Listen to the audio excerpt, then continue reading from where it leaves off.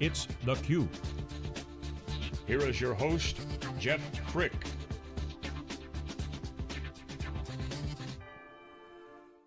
Hi, Jeff Frick here with theCUBE. We are on the ground in Santa Clara, California at the Anita Borg Women of Vision Awards 2015.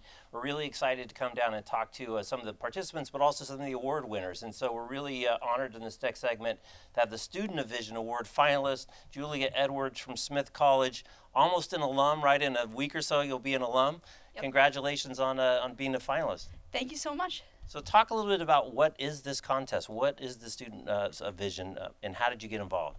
So the Student of Vision Award is aiming to celebrate students across the globe who have visions for how to improve the state of women in tech in general and how to recruit more women students to start studying CS. Okay. So I got involved because I founded Smith College's first computer science club, and I've been so inspired by it that I decided to make a video, which is how we all applied, showcasing what we did this year and the success we've had. Awesome. So when did you start the club? What year were you? I was a junior, and it was 2013, and we became an official Smith College organization later that year. Okay, and so you're a senior, you're a CS major, I think you said before we came on air. And how many people are in the club? So right now we have over 120 members in the club, and we started with around 30 of my friends. 120? Yes. How many people are at Smith College? 2,400.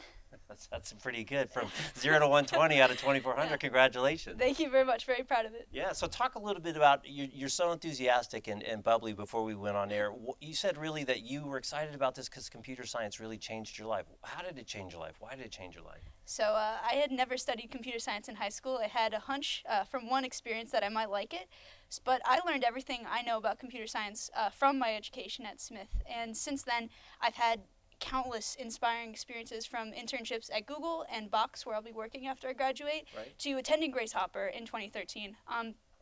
And I just felt like I found my passion, and I just want other women to have that experience, because I think a lot more people would like computer science if they just gave it a try. Right, right. And so you went to Grace Hopper last year. We were at Grace Hopper. It's an incredible event. I think they said there was 8,000 women in tech there. Talk about that experience. You know, there's probably more people there than there are at Smith College. To be surrounded by so many kind of like-minded professionals in the technology space. Oh, it was so cool. So I was there in 2013 in Minneapolis, and I was presenting my research actually that I'd done with my advisor, and that was really cool. I ended up actually taking 3rd place in the research competition, and to just have the support of all the women there, people coming up to me and just saying, you know, good job, and knowing that these were people who were changing tech and changing the face of tech. We know that we have, you know, an issue with the gender gap, so for these women to be there and to get to meet them was truly inspiring, shedding kind of light on what I want to do after college and how I want to make my own impact. It was just awesome. That's great. So another kind of topic of conversation is when should women, girls, you know, kind of get involved in tech? Is there too early? Is there too late? Is there an ideal time? It sounds like you kind of got into it late in terms of undergrad, which is interesting. That's what Maria Clave said, the same thing. Not too early. Let me get her in a great CS class early on and really change it. Talk a bit about coming into it when you did. Obviously it worked for you. Why did it work for you? What advice would you give for others? So for me, having no prior background, it really worked to first, this is a technical thing, but to take that class in Python.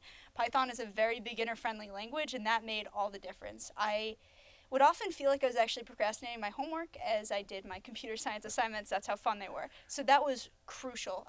That made me declare my major after that first class, which was good that I had done that, because the classes do get harder as you go along, and you might doubt yourself as a computer scientist. Everyone has, I have, and I was so glad to have that first really, really fun class that showed me, no, this is what I love. And then as for, I don't think there's any time that it's too early to start programming. You know, we see a lot of boys programming at ages as young as, what, 5? Yeah, the Raspberry Pi thing, right? Exactly. And there's absolutely no reason that girls wouldn't also be interested in that. They just need to be marketed too. Right, right. Talk a bit about your internships, your summer internships. You mentioned you're at Google, you're at Box. How did those things kind of impact your decision to stay on this career path? So I was a software engineering intern at Google, and I learned so much that summer. And that was I learned, for example, I learned how to do JavaScript and web apps, and that was really cool. It was awesome to get the experience of a professional code base and seeing what professional style code was like, and then also seeing that I was able to write it. That was a really big boost of confidence. I also found my technical passion, which is program or product management, where you're involved in the strategy of the product and where it's going to go, and you help the engineers figure out what to build.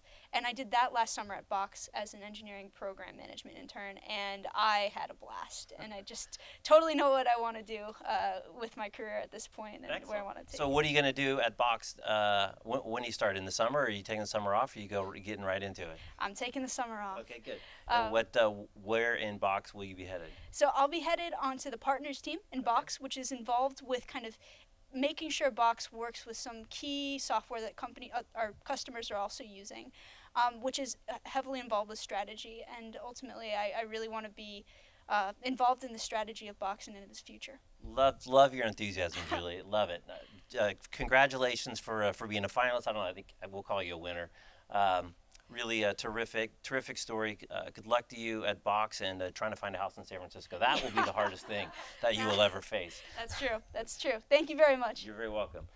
Julie Edwards here. She is a Student of Vision Award finalist here at the Anita Borg Institute Women of Vision Awards in Santa Clara, California. I'm Jeff Frick. You're watching theCUBE. Thanks for watching.